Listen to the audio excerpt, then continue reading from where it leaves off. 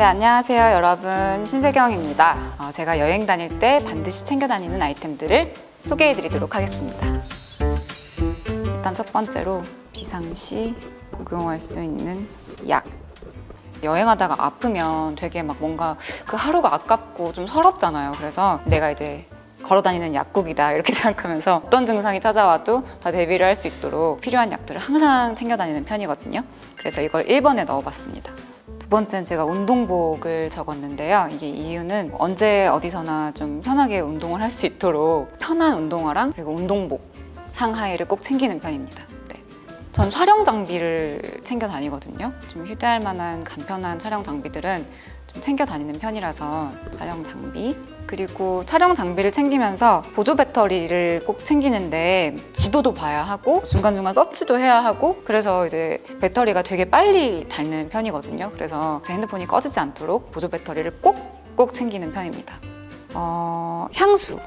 여행지에서 어떤 특정한 향을 뿌리고 다니잖아요. 그러면 이제 그 향이 그 추억과 이렇게 동화되는 느낌이라 어떤 도시를 떠올렸을 때 그 향이 같이 이렇게 생각이 나는 그런 경우가 종종 있었어서 향수를 챙겨 다니는 편이긴 합니다. 항상.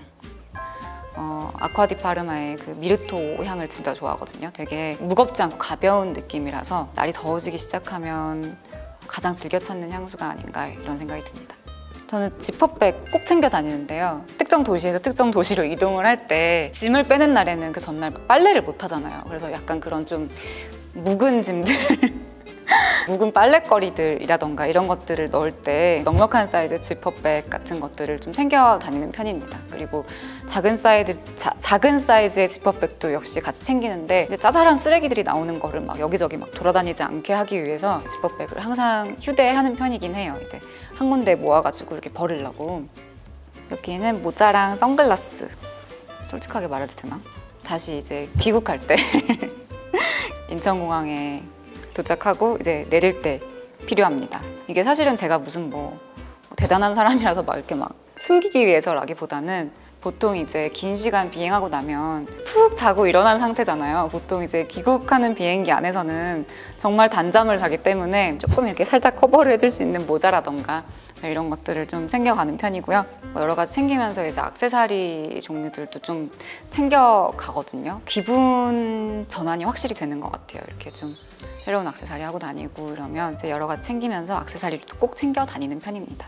저는 이제 제가 갈 여행지에 대한 정보가 가득 담긴 그 영상을 유튜브에서 검색을 해서 조금 약간 이거는 되게 볼만하겠다 싶은 영상들을 그 오프라인 영상으로 다운을 미리 받아놔요. 그래서 그거를 이제 기내에서 보면서 좀 공부 삼아 보면서 가면 시간도 되게 잘 가고 도착해서 돌아다니기에도 편하고 좀 공부가 돼 있으니까. 네, 그래서 그 오프라인 동영상들을 좀 꽉꽉 채워서 담아가는 편입니다. 이렇게 적어줄게요. 저는 한 개 가져갈 수 있으면 저는 비상시 복용할 수 있는 약을 가져갈게요. 정말 솔직하게 대답하는 거예요. 네. 이 중에서요 선캡을 고르고 싶습니다. 네. 지금 날씨가 많이 더워지고 있기 때문에 햇빛으로부터 저를 보호해줄 수 있는 이 아이템을 선택하도록 하겠습니다. 오늘 촬영한 마리끌레르 화보도 많이 기대해 주시고요. 많은 성원과 응원 부탁드리겠습니다. 감사합니다.